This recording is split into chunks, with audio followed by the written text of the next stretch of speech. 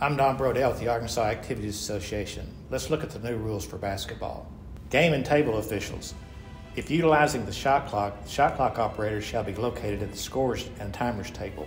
This allows the officiating crew to quickly identify the person who is operating the shot clock should there be a timing issue that needs to be addressed. Uniforms. Teammates may wear multiple styles of uniforms bottoms, including shorts, pants, or skirts, so long as they are liked color. Not all team members need to wear the same style.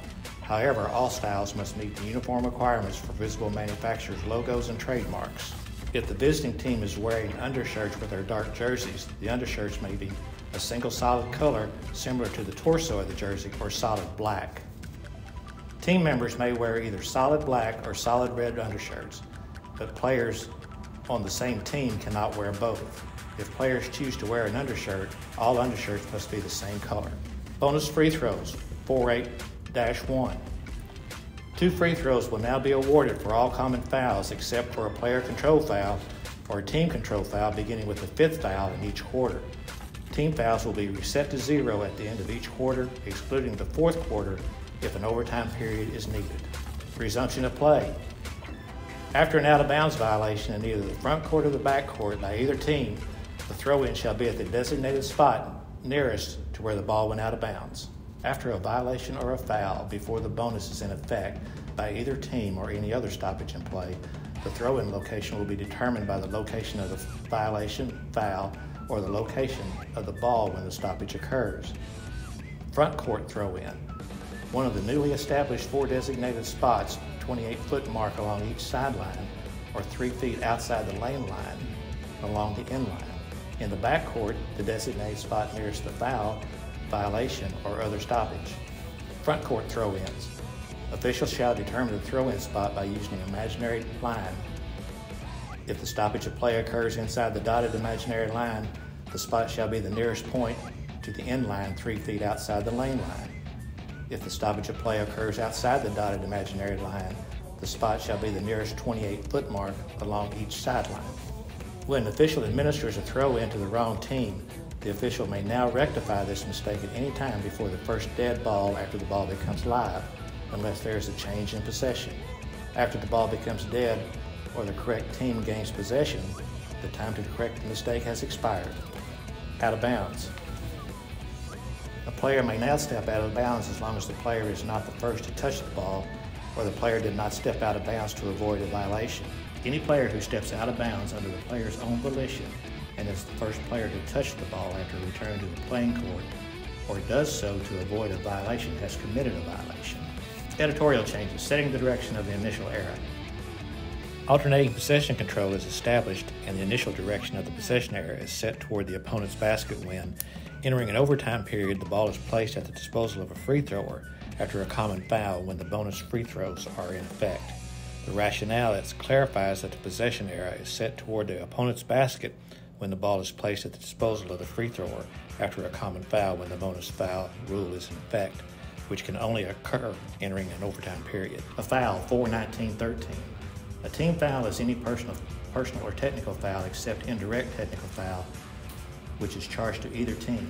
All team fouls are counted to reach the bonus free throws for the quarter in which they are assessed. The rationale clarifies that team fouls are only counted toward the bonus in the quarter in which they are assessed. Shot clock guidelines.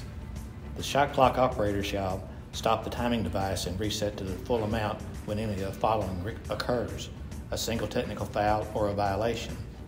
All technical fouls per National Federation Rule 10 penalty result in the change of possession, 2 free throws, and the ball division line, unless simultaneous offsetting.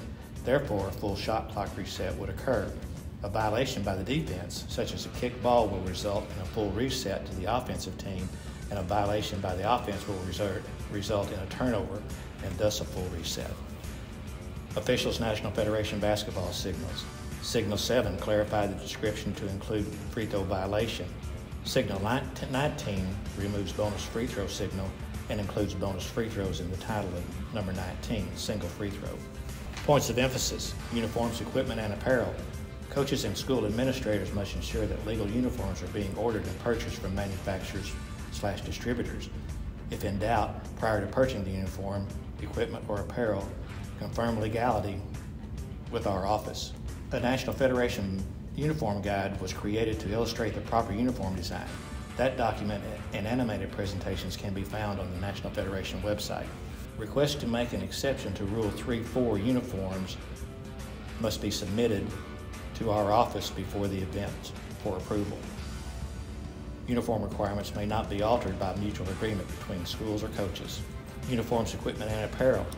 Uniform bottoms do not have to match the torso of the uniform. With the adoption of Rule 3.4.5, uniform bottoms must be like color among the teammates. The bottom style may differ for every player, but the color must be the same. Rolling and tucking of a uniform bottom is permissible as long as the compression tights or sleeves, if worn, are color compliant. Undershirts, if worn by the home team, shall be white, hemmed, not have frayed or ragged edges, and if they have sleeves, they all shall be the same length. Undershirts, if worn by the visiting team, must be a single solid color similar to the torso of the jersey, or solid black, and meet all other requirements as listed above.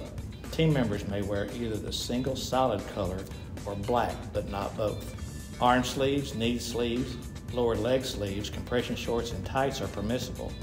Anything worn on the arm and or leg is a sleeve except a knee brace and shall meet the color restrictions.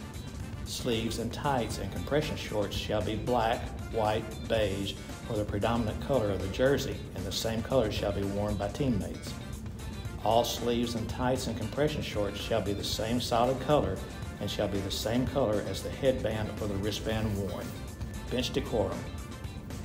Through the enforcement of the existing rules, coaches and bench personnel are expected to exhibit appropriate and acceptable behavior.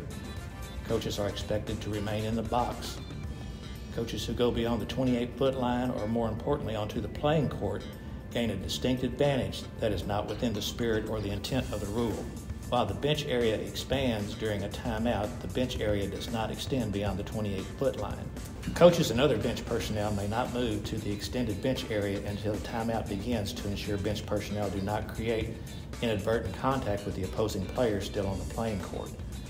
Coaches who leave the expanded bench area to engage officials inappropriately are subject to a warning or a bench technical foul. Misconduct, including taunting, baiting, finger pointing, trash talking, or using inappropriate gestures by players, coaches, or bench personnel is not permitted. Players and coaches are not allowed to disrespectfully or inappropriately address or gesture at an official after a ruling is made on the court.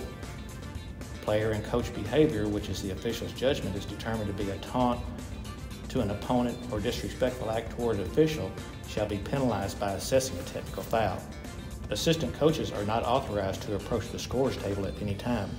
The head coach is permitted to go to the scorer's table to request a 60-second timeout to confer with personnel regarding correctable errors or to prevent or rectify a timing or scoring mistake or error or an alternating possession mistake.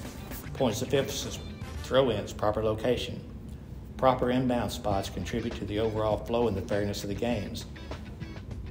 Coaches design specific plays and strategies based on where the ball will be put in play. It is therefore essential for game officials to be diligent in administering the ball at the proper throw-in location. Anytime a team causes the ball to go out of bounds, the throw-in occurs from the spot where the ball went out of bounds. When a violation, defensive foul before the bonus or dead ball, inadvertent whistle, held ball, etc. occurs that will result in a throw-in, official must ask themselves 3 questions. Where did the violation/foul occur? Is the throw-in team in their front court or back court? Where was the ball when the interruption occurred? When a team will gain or retain possession in its back court after a violation or foul prior to the bonus or the stoppage in play, play will resume with a throw-in at either the point of the interruption or the designated spot nearest to where the violation or the foul occurred. When a team will gain or retain possession in its front court, play will resume with a throw-in from one of the 4 designated front court spots. Point of emphasis: end of game protocol. As the game nears the end of playing time, officials need to remind each other of the game-ending procedures to prevent potential issues. Late game timeouts could provide the best opportunities to confirm with the scorebook accuracy with the score, the number of timeouts remaining for each team, and the number of team fouls impact on the bonus. Remind the timer to watch officials for clock start and clock stop signals and be prepared to assist in aiding officials regarding whether a last-second shot was released prior to the end of time. During a late-game timeout, the officials should discuss the following among their crew.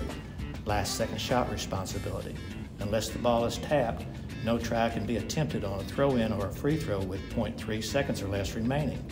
Intentional fouls are 2 shots and a designated spot throw-in.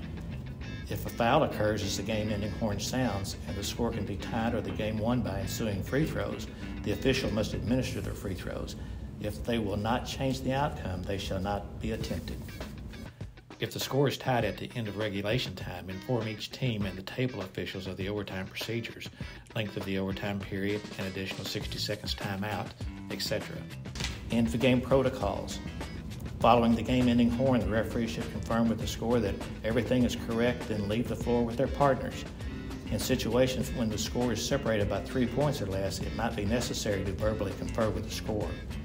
In games when the margin of victory is larger, a visual signal such as thumbs up will suffice. Be confident everything is correct, as the official's jurisdiction ends when the entire crew leaves the visual confines of the playing area. If you have any questions regarding the new basketball rules, please contact the AAA office.